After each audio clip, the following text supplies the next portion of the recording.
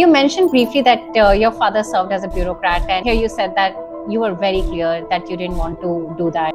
My father got admitted to the Indian civil service, and then he was denied because they found on his records that his entire family, so my father was the youngest of 4 brothers, and the deal with the other brothers were all 3 older brothers, they were in the freedom movement, and all of them had spent time in jail.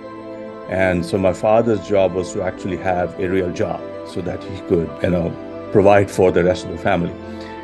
So his offer got rescinded when they found out about his brothers. So and then my father actually became an academic. He taught at the University of Calcutta. He was a professor there. So we have a bit of a troubled history with the bureaucracy. And then post-independence, my father joined the Indian Economic Service. So I've always had sort of a mixed feeling about the bureaucracy.